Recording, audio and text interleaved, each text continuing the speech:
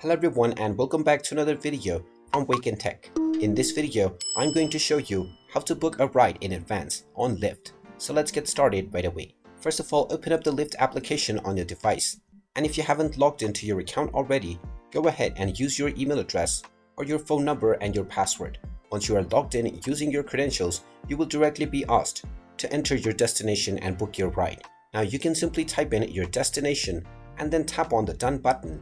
And now, within the screen where you will be asked to choose your Lyft, you will see the schedule option. Go ahead and tap on this, and now you will be asked to choose a date and time.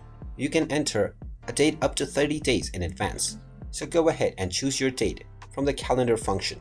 After choosing your date, you can choose your time as well, and then click on the next button. And now you can simply proceed with choosing your ride, and then move forward with your payment method.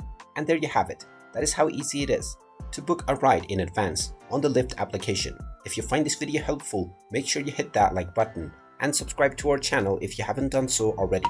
Also ring that notification bell to never miss another update from us. Thank you for watching, and I will see you again in the next video.